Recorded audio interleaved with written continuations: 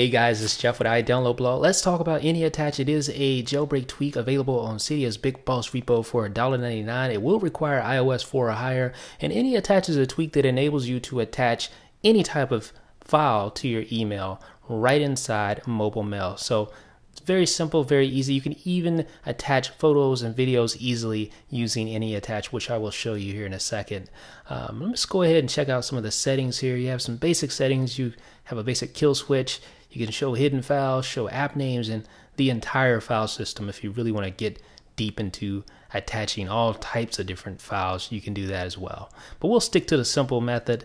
Let's go ahead and venture over to a new email. Here it is. And you see that little paperclip icon? That's how you attach files to your email. So you just tap that paperclip icon. You'll see the file browser come up. And you notice here below you have file, and then you have, let me just go down a little bit there, file, and then photo and video. So file allows you to attach any type of file. Photo and video, of course, allows you to attach photos and videos from your camera roll, so you don't have to kind of go through the file system that way. It's the easy way.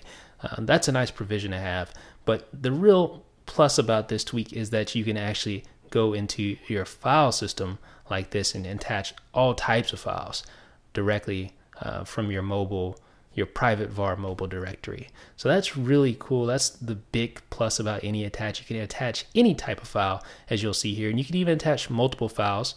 All you need to do is just tap multiple files and you're good to go.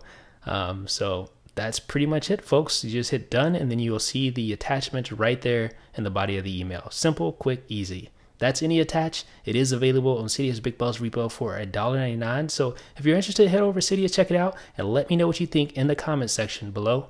This is Jeff with iDownloadBlog.